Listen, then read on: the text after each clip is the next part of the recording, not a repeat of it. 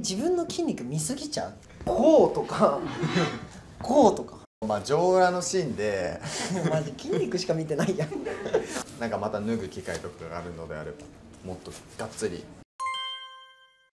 9人組グループ超特急の高松アロハさんと7人組グループ原因は自分にあるの大倉空人さんが写真集発売の合同取材会を開催。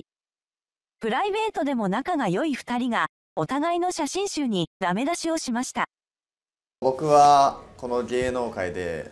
一番仲がいいというか、もう本当大親友と言ってもいいこのTAKATOとまずはこう一緒に同時に発売することができて本当に嬉しいなっていう限りでございます。同時に発売できた嬉しさはそうなんですけど、こう僕自身やっぱこう写真集にこう発売するにあたって一歩踏み出した自分の中で結構大きな決断だったので、それがこうして皆さんの手元に届いてるやっぱこう皆さんの声とかを聞くと、あ、写真集やって撮影してよかったなとすごく嬉しい気持ちでいっぱいです。ありがとうございます。同じ湘南出身の仲良しコンビ湘南ブラザーズとしてファンの間では知られている2人が合同で写真集イベントを開催。写真集の見どころを聞いてみると、まあ波頭という意味がそもそも大きな波という意味がありまして、僕の、アロハという名前もかけて芸能界の大きな波を越えていこうという2つの意味を込めて波頭という名前にしました。荒波をね、肉体美を、はい、テーマにしてやっているんですけど、本当にほとんどと言ったらあれかもしれないですけど、ほとんど、ね、衣装がこ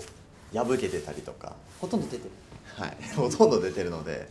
腹筋バーンって出てたりとか肩ドーンって出てるってやつがあるんで、もう本当肉体美をぜひ見てもらえたらなと思います。自分の名前なんですけど、名刺代わりの一冊をやっぱこう作っていきたいっていう思いがすごく強くて、やっぱこう自分のことを応援してくれてる皆さんにとって、私はこういう方を応援してるんだよっていう、本当にこう僕をこう応援してくれることに対して自信が持てるような、何かそんな一冊を作りたいっていう思いからTAKATO OKURAっていう名前にしました。硫黄山の方で撮影した写真なんですけど、洋画にはまってて、なんかこうロケーションといい、この空気感だったり気温だったりがものすごいその洋画の壮大さというか、なんかそういうところにすごく似ていたっていうのもありますし、僕がこう着てるこのスタイリングがものすごい好みで、すごいいい一枚になったなと。大倉さんが高松さんの写真集の印象を明かしました。やっぱこう筋肉と水も滴るいい男とかね、言葉ありますけど、本当もうそれが前面に出てると思いきや、こうページをめくってたらアロハのこの笑顔の眩しさだったり、この楽しい表情だったり、なんかこうアロハの良さも前面に出しつつ、アロハが見せたい部分もこう強調できてるような、なんかすごいこの融合されてる、本当にいい一冊だなっていう思いで見てました。何か一つダメ出しをするならってありますか？どこだっけな。あるんだ。あるんだ。セレクトした写真、自分の筋肉見すぎちゃう。わかんないけど、そのこうとかこうとかこうとか。いやだからいいですよね。自分の筋肉に自信持てるっていうのは。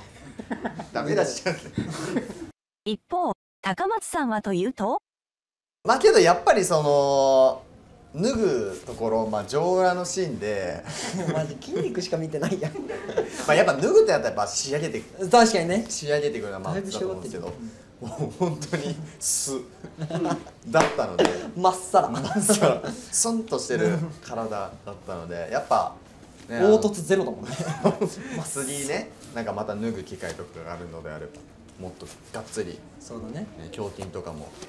鍛えて出てもらえたらなって思います。これにて発売記念イベントを終了いたします。高松アロハさん、大倉空人さん、ありがとうございました。ありがとうございました。お忙しい中、ありがとうございます。本当にありがとうございます。本当にありがとうございます。ありがとうございます。早いね、終わるの。早いな。もうあと30分とかが、全然5時間ぐらいいけるんですけど。すみません、ありがとうございました。ありがとうございました。5時間ぐらい話して、ちょっとつまんなくなったなと思ったら帰ってもらってください。一人ずつとかでも。ありがとうございました。